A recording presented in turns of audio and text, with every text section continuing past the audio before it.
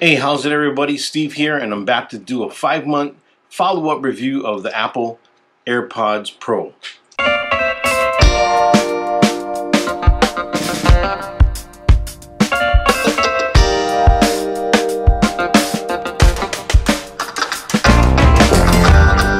So in November, I decided to take the plunge and get a pair of Airpods Pro, and I couldn't have been happier.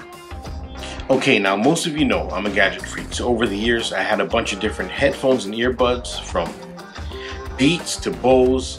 I love great sound and I love ease of use. I mean, who doesn't, right? From pairing to everyday use, it's easy and the sound quality is great.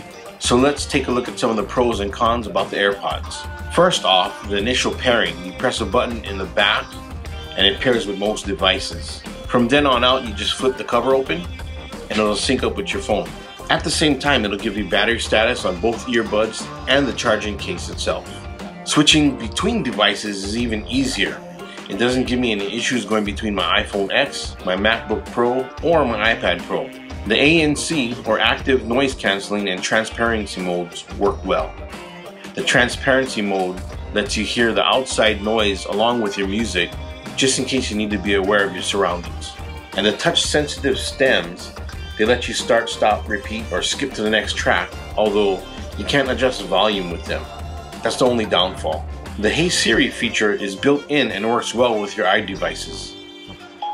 Just a sec.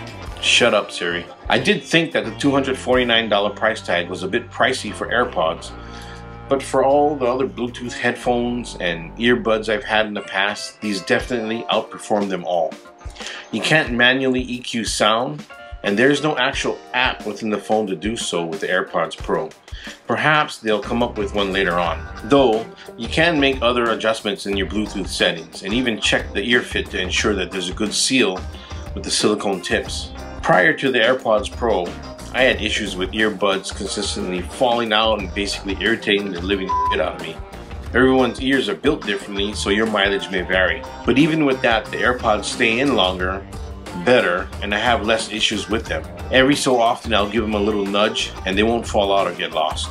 Overall, in my opinion, the pros outweigh the cons for the AirPods Pro. I'm more than happy with them and I love the performance that I get out of them. All in all, the AirPods Pro are one of the best tech purchases I made in 2019. Hey, so if you found this video helpful and would like to see more videos like it, please like, share, and subscribe below.